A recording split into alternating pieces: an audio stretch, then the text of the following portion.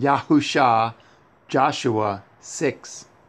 Now, Jericho was straitly shut up because of the children of Yashara'el. None went out, and none came in. And Yahuwah said unto Yahusha, See, I have given into your hand Eth Jericho, and Eth the king thereof, and the mighty men of valor. And ye shall compass Eth the city, all ye men of war, and go round about Eth the city once. Thus shall you do 6 days.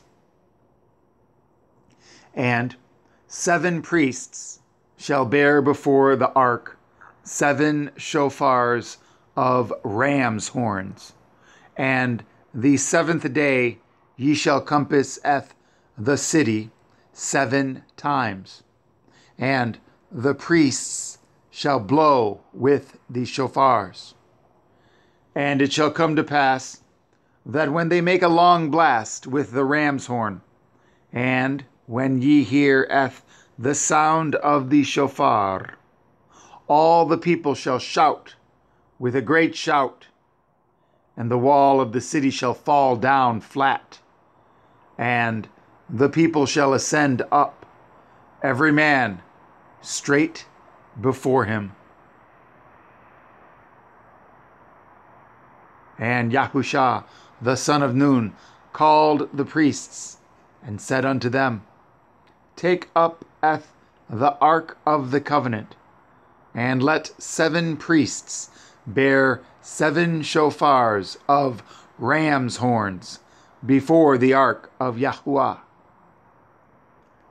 And he said unto the people, Pass on and compass Eth the city, and let him that is armed pass on before the ark of Yahuwah.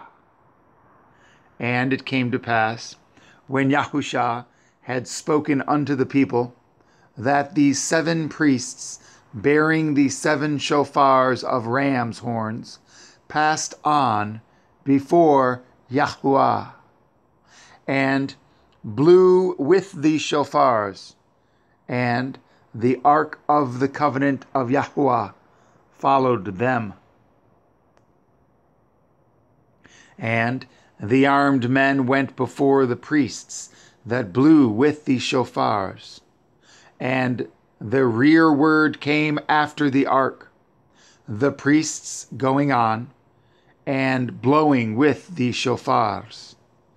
And Yahusha had commanded Eth the people, saying, Ye shall not shout, nor make Eth noise with your voice, neither shall any word proceed out of your mouth, until the day I bid you shout, then shall ye shout.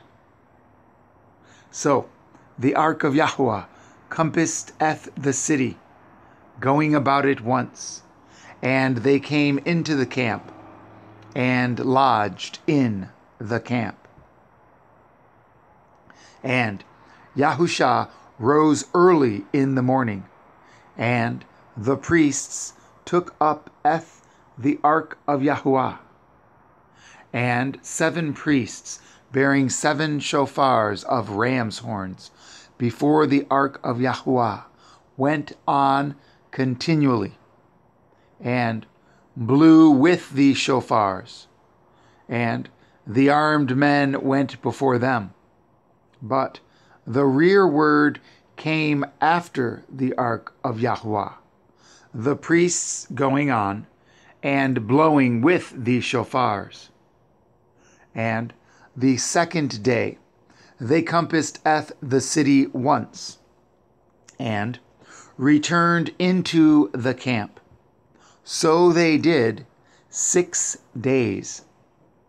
And it came to pass on the 7th day that they rose early about the dawning of the day, and compassed the city after the same manner 7 times. Only on that day they compassed the city 7 times. And it came to pass at the 7th time, when the priests blew with the shofars, Yahushua said unto the people, Shout, for Yahuwah has given you the city, and the city shall be accursed, even it, and all that are therein, to Yahuwah. Only Rachav, the harlot, shall live, she and all that are with her in the house, because she hid the messengers that we sent. And ye, in any wise guard yourselves from the accursed thing, lest ye make yourselves accursed, when ye take of the accursed thing, and make the camp of Yashara'el a curse, and trouble it. But all the silver and gold and vessels of brass and iron are consecrated unto Yahuwah. They shall come into the treasury of Yahuwah. So the people shouted when the priests blew with the shofars.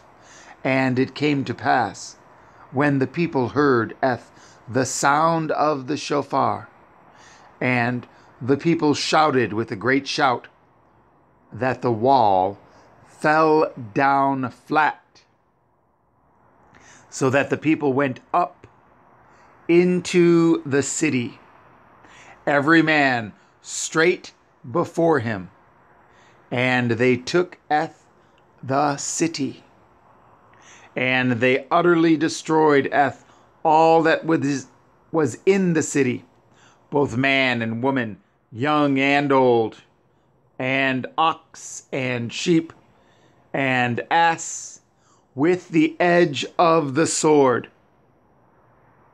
But Yahushua had said unto the 2 men that had spied out the country, Go into the harlot's house, and bring out thence the woman, and all that she has, as ye swore unto her.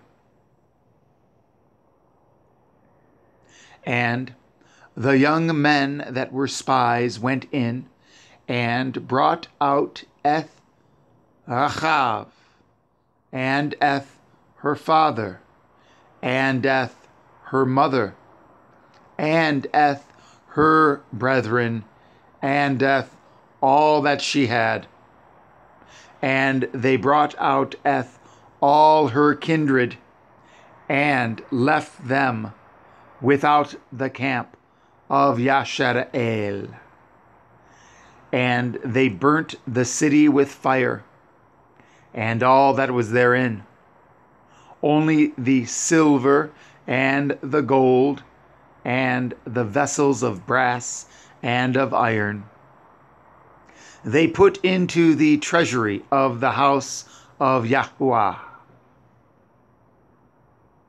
And Yahushua saved Rachav, the harlot, alive, and her father's household, and all that she had. And she dwells in Yashara'el, even unto this day, because she hid the messengers which Yahushua sent to spy out Jericho. And Yahushua adjured them at that time, saying, Cursed be the man before Yahuwah that rises up and builds this city Jericho. He shall lay the foundation thereof in his firstborn, and in his youngest son shall he set up the gates of it. So Yahuwah was with Yahushua, and his fame was noised throughout all the country.